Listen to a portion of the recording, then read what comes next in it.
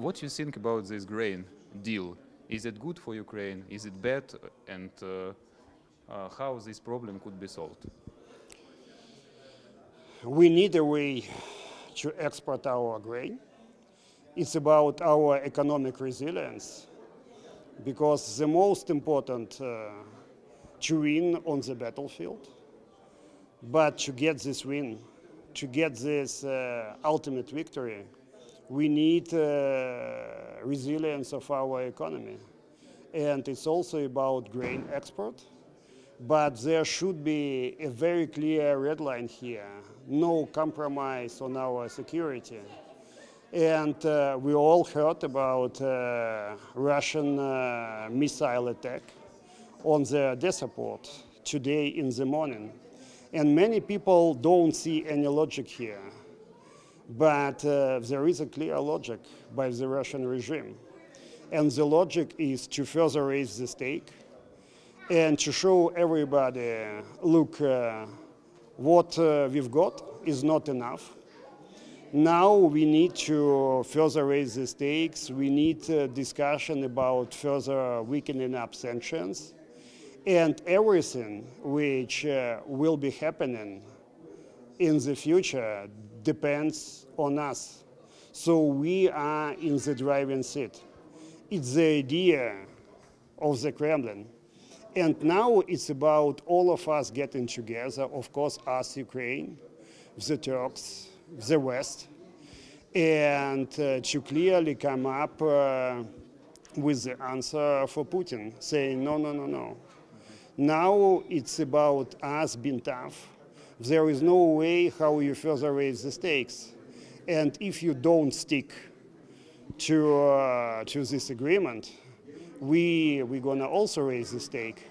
And it's going to be about different security arrangement. It will be about NATO ships and Turkish ships directly present in the western part of the Black Sea. And it's the only way how to ensure security. So there should be a bold, clear answer to this Russian provocation today in the morning. What do you think? Why Putin commits a blatant violation of this agreement immediately after this agreement was signed? It's his way to raise the stakes. So to get something and say, no, no, now it's not enough. We need more and more. We need more weakening of the sanctions. We need better positions. We need to press you. We need to press the Turks. We need to press the West. It's his normal way of negotiating. He's negotiating not as a sort of normal guy sticking to the rules. It's a completely different set of values. It's now understandable for everybody. It's not about European values, and Putin can be trusted.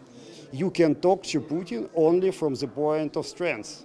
It's why my point about clear joint answer by us, by the collective West, and by the Turks. It's the only way.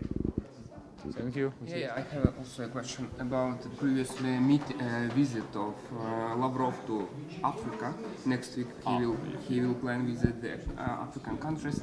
So I heard the messages from Timothy Snyder in Germany. He mentioned that Ukraine now should be more actively on the fight way for attention from Global South.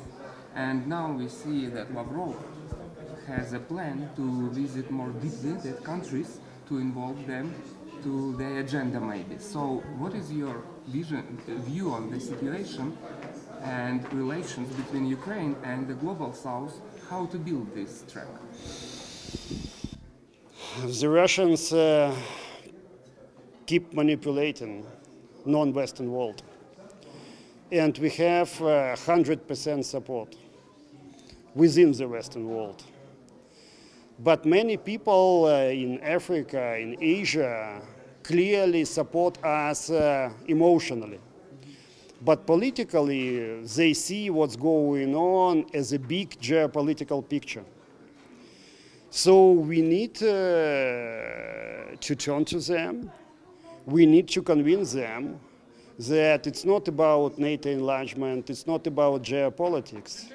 It's about our way of life. It's about our free choice. It's about Ukraine. And it's basically why I support all this clearly talking to the non-Western world. Volodymyr Zelensky has been doing it to the South Africa, to Asia. We need to more actively embrace Africa. We need to more actively talk to them in the sense of presenting this war as actually anti-colonial war. It's going to be understandable for many African nations, and to push our narrative, to clearly say we are humans. It's about us to export grain, but it's about the Russians blocking everywhere and using it as a pure blackmail. And the key challenge is to get to everyone, to every African country, to every Asian country, to find the right narrative, to explain, and to keep this track. And it's one of the most important points. Enjoying such a 100% level of support within the Western world does not mean that support in any part of the world is ensured. We have to pull it off. It's our challenge. And the last questions. Maybe you know who could be the next ambassador of Ukraine to Germany, and about his style. Diplomatic style. Yes. Will it be the same style like Melnik, or we need some another diplomacy? Even if I know, I'm not going to, tell you, because it's a prerogative of the president to sign a relevant decree. What is important in Germany? It's important to push Germany for more leadership. It's important to push Germany for more weapons supply. It's important to push Germany for training. My simple point, look guys, of course it's about weapons, but many nations are training Ukrainian militaries. You have facility, you have resources. Why are not you training us? Why are not you helping us in any other way? But it's of course about economy. It's we need to re-energize Germany. We need to explain no future status quo with Russia is possible. You should be either the part of the collective West, or you lose the sense of leadership of Germany. Well, fairly speaking, I don't believe as ambassadors, as people sitting in, so to say, driving seats. The current diplomacy pattern is about capitals talking to each other. But emotionally, ambassadors are still very important.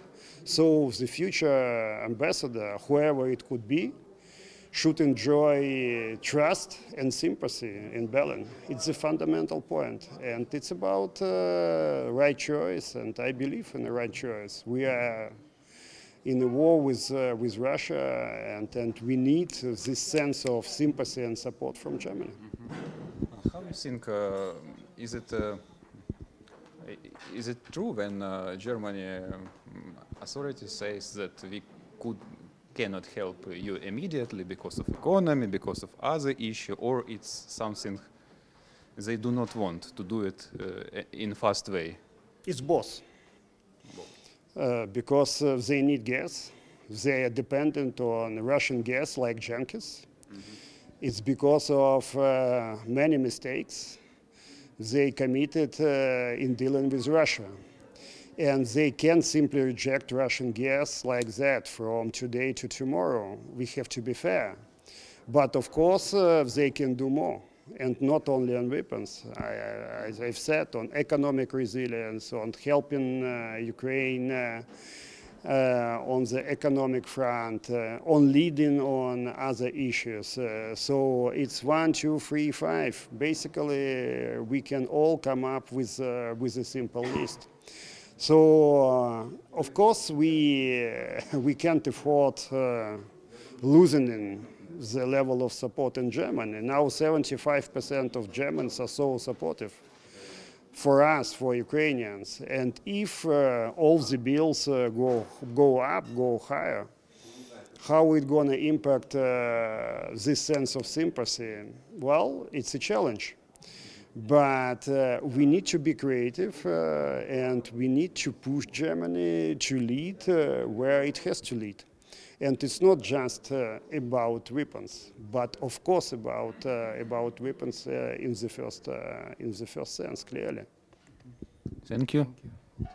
Okay. Дякуємо.